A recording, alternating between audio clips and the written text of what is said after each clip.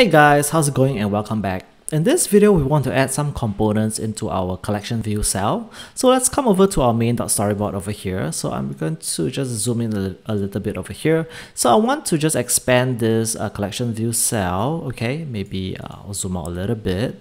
And then I want to make it something like that. It doesn't have to be perfect, alright guys. So I think if your collection view cell is looking something like that, it should be good. So we want to add in a stack view. So let's click on the plus button over here and let's bring in a stack view. We want to bring in a vertical stack view. So let's just drag the vertical stack view into the collection view cell. And then what we want to do is to set up some auto layout over here. So we want to pin this on the leading and the trailing, we want to set this as 0. Okay, we don't want to specify the height.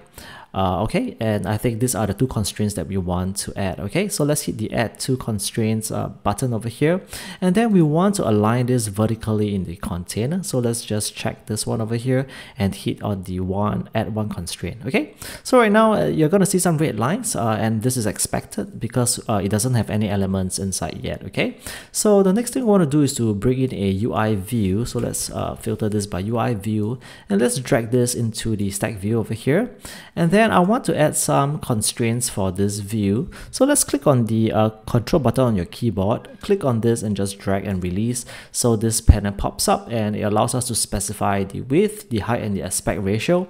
So let's select the aspect ratio. Okay, so when we do that, notice that the red lines have gone away and we have kind of specified some kind of ratio for this UI view that we have just added. Okay, so we want to change this to be a 1:1 because we want this to appear as a square.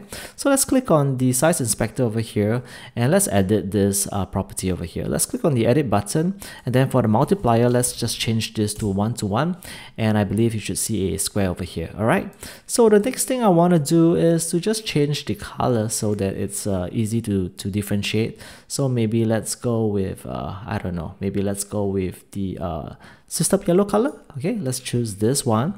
And then we want to bring in another UI view as well. So let's click on the plus button and let's bring in a UI view. So I want this view to be at the bottom of this yellow view. So I'm going to release this.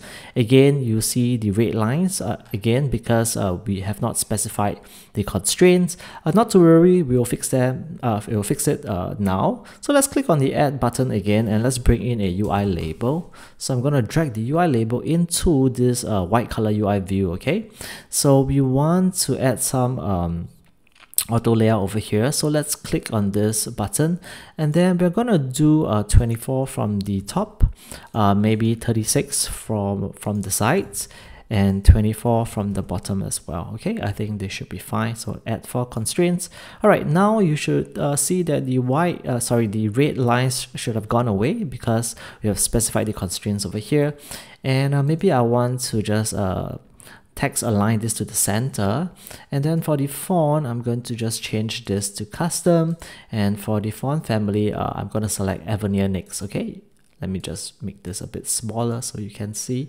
Okay, so let's choose Avenir Nix, and then for the style maybe let's go with medium for the time being, and for the size let's do 24. Okay, so we can tweak this subsequently, and then maybe let's just rename this food at its best. All right, pretty cheesy but it works. Okay, next thing we want to do is to bring in a horizontal stack view because we want to lay out some buttons at the bottom. Okay, so let's click on the plus button over here and let's filter this by stack view, and let's select the vertical stack view, the horizontal stack view. Let's drag this into the bottom below the cell. Okay guys, if you're having trouble trying to position this below the view, the way you could do that is to actually just put this here as well. Okay, I can just release this here.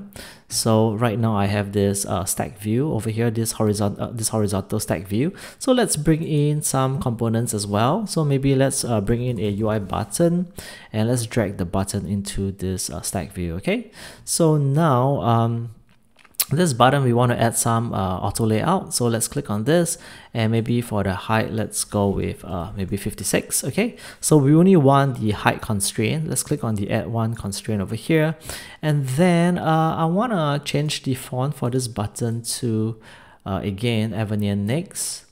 All right, and then maybe for the style, medium, and for the size, we can do 24. Okay, and then let's rename this button to Get Started. All right. Okay, and then we want to change the color of this text to white. So let's find white color. And then for the button, for the background color, let's select maybe a system green color. All right, so this is looking fine right now. Okay, so we want to have some padding on each sides right now. So what we can do is let's just expand this stack view over here, and I'm going to bring in a UI view. So let's filter by UI view, and then I'm going to bring in this view on top of this button over here, and I want to duplicate this view, so I'm going to hold on to the alternate button on my keyboard, click on this view, and just bring it to the bottom as well. So we should see whoops, why is this happening? Okay, I think this is fine. I think we just need to change some of the properties over here. All right, so for this view, I want to maybe add some constraints again. Click on this, hold on to the control button on your keyboard, drag, and let's select aspect ratio over here. So so for the aspect ratio, I want to do something like maybe 1 to 2. Let's see. Yeah, 1 to 2 looks fine. Okay, and for the second view, I'm going to do the same as well. Hold on to the control button, click on it and drag, release it, select the aspect ratio. And then let's come to the the size inspector, and then we want to change the multiplier to be 1 to 2 as well. All right, so now we get a nice padding over here. So guys, I will now run the simulator to see what we have done so far. Hopefully it should look okay. Let's see. All right, so this is how it's looking right now. If I scroll, we see this. Okay, so guys, it's a little bit distracting, so maybe why not let's remove the red background as well as the blue background on the cell itself. So let's come to the onboarding view controller. Let's scroll down to the cell for row, cell for item add function, and then let's remove this entire piece over here. Okay, we no longer need this anymore, as well as this one over here. Okay, let's remove this, and then let's click on the play button to rerun the simulator. And hopefully this should appear fine. Okay, so I want to do something over here. Okay, maybe I'll do that in the subsequent videos. All right guys, this is all I have for you in this video. I'll see you in the next one.